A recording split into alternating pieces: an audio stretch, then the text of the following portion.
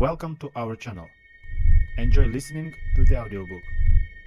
Write your feedback in the comments. Erwin Raphael McManus. Mind shift. It doesn't take a genius to think like one. Do you ever feel like you're standing in your own way? That your beliefs and thought patterns limit what you can achieve? It's not uncommon. Many people construct mental barriers that undermine their true potential. To Mind Shift by Erwin Raphael McManus explores invisible frameworks which shape your reality.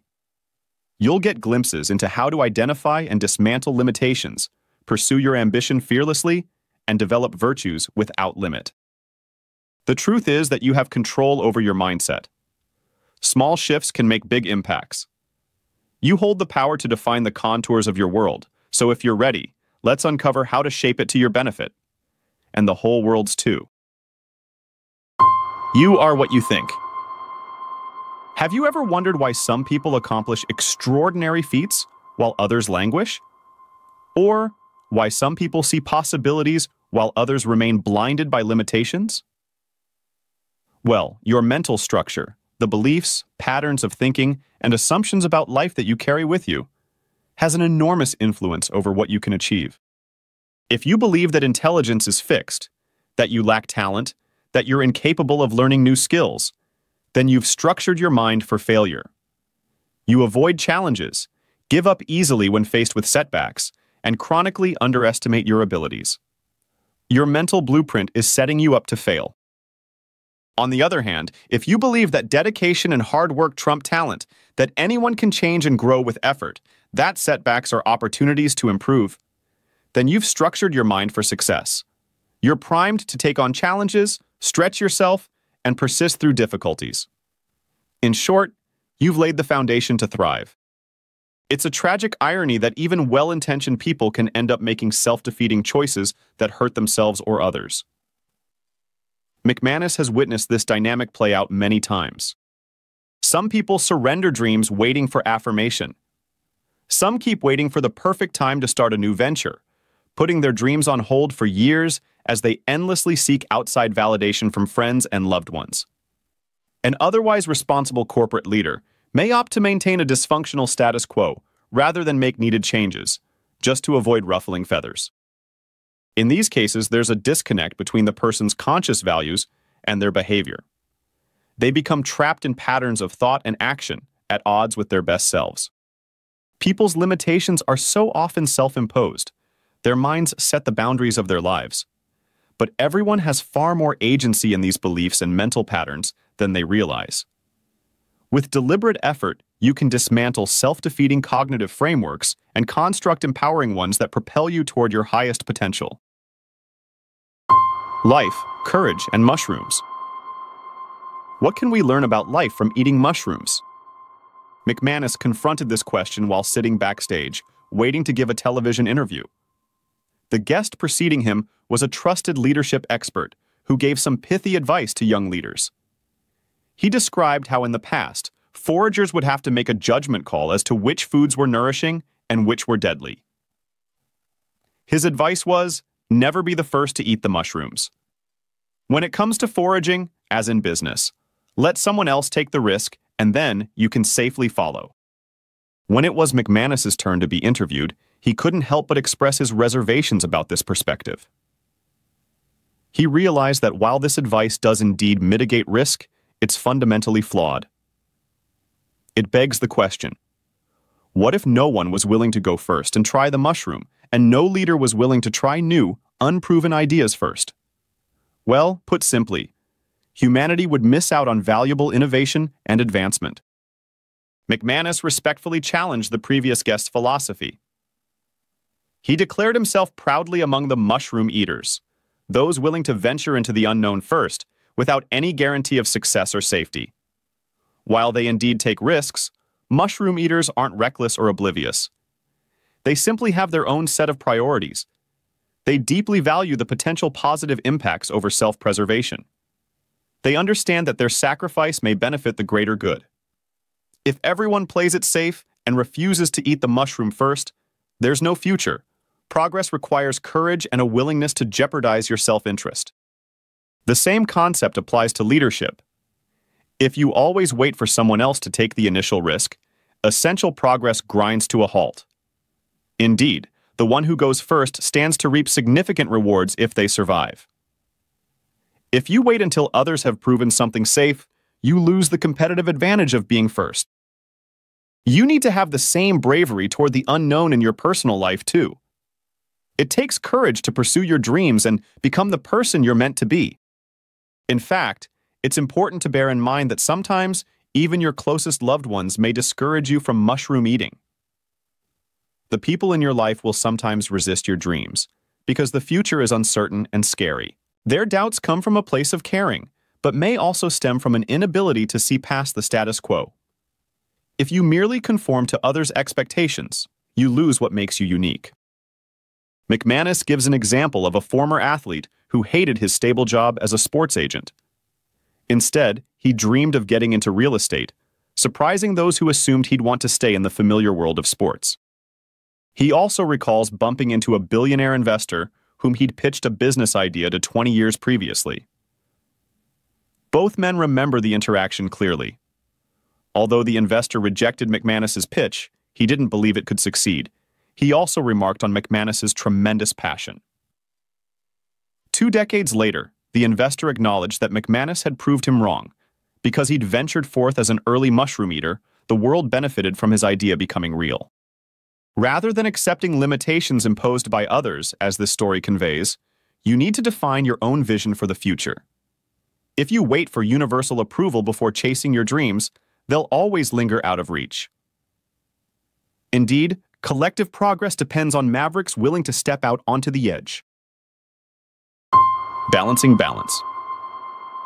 Michelangelo, the great figure of the Renaissance, had many qualities: artistic brilliance, unrelenting vision, and supreme mastery of his craft.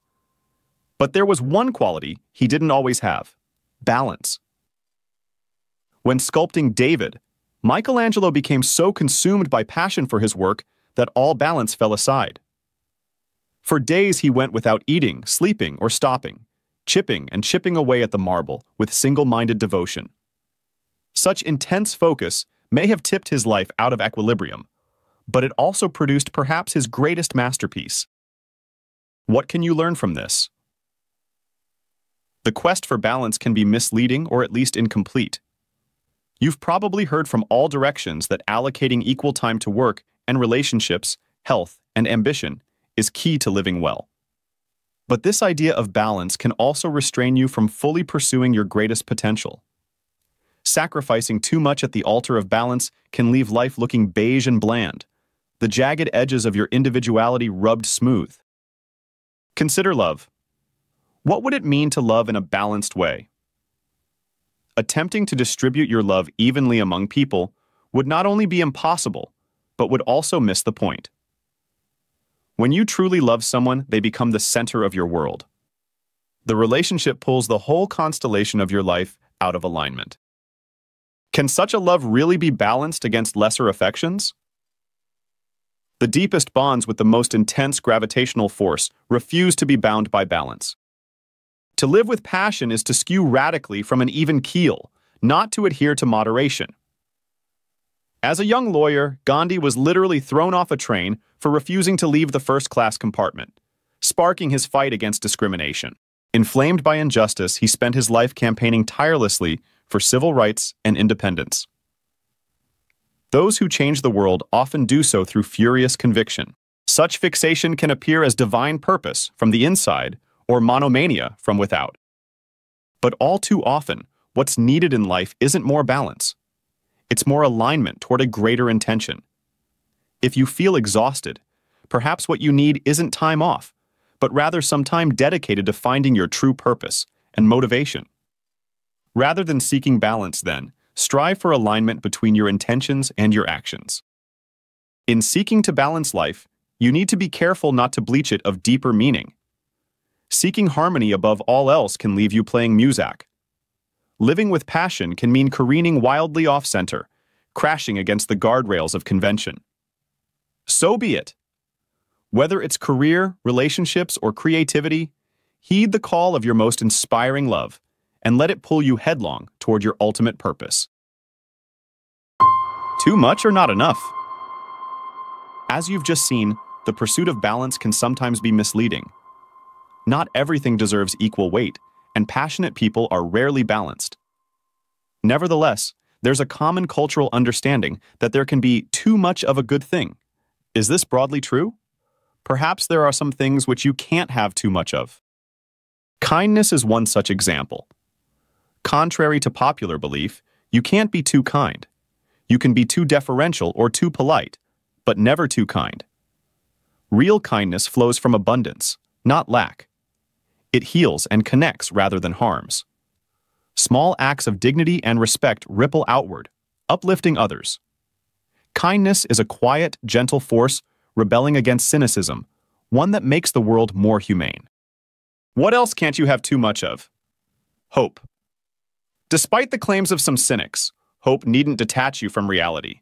Rather, hope sees you through the darkness, and the light of hope spreads outward, inspiring others. Forgiveness, that staple of Christian teaching, also defies moderation. Marriages and societies alike endure endless acts of forgiveness, the pardoning of inevitable failings and slights. Pour out forgiveness generously. One day you'll depend on someone doing the same for you. Integrity can't be overdone. The word is derived from integration and denotes wholeness and consistency. To have integrity means that in some important sense, you're the same in every context, rather than allowing life to compartmentalize who you are. Your word is bond. Without integrity, the foundations of interpersonal trust crumble, and sinkholes form under whatever you undertake. No one ever complains of excessive integrity. Even ambition, although much maligned, is something that can serve you well in abundance. Ambition simply means the desire and drive to accomplish. Gone awry, it can wreak harm. But ambition for the good of others, family, or society creates positive transformation. Ambition's opposite, apathy, does far more damage than misplaced ambition ever could. Evil feeds on apathy. What the world needs is people with vision, caring, and integrity. Ambitiously compassionate people creating a better reality for all. For those who embrace such virtues, who embrace kindness, integrity, hope, and forgiveness, goodness, truth, and beauty, limitless frontiers of exploration await. To Mind Shift by Erwin Raphael McManus, you've seen how deeply held beliefs shape what you can achieve. When you cling to approval and conformity, you restrict your potential. Instead, you need to foster the courage and self-belief to step into the unknown. Guided by ambition focused on doing good and aligned to a sense of purpose, you'll open yourself up to tremendous growth. You have more control over the cognitive frameworks defining your life than you realize. Disassembling self-limitations and constructing empowering beliefs instead allows you to become the fullest expression of yourself.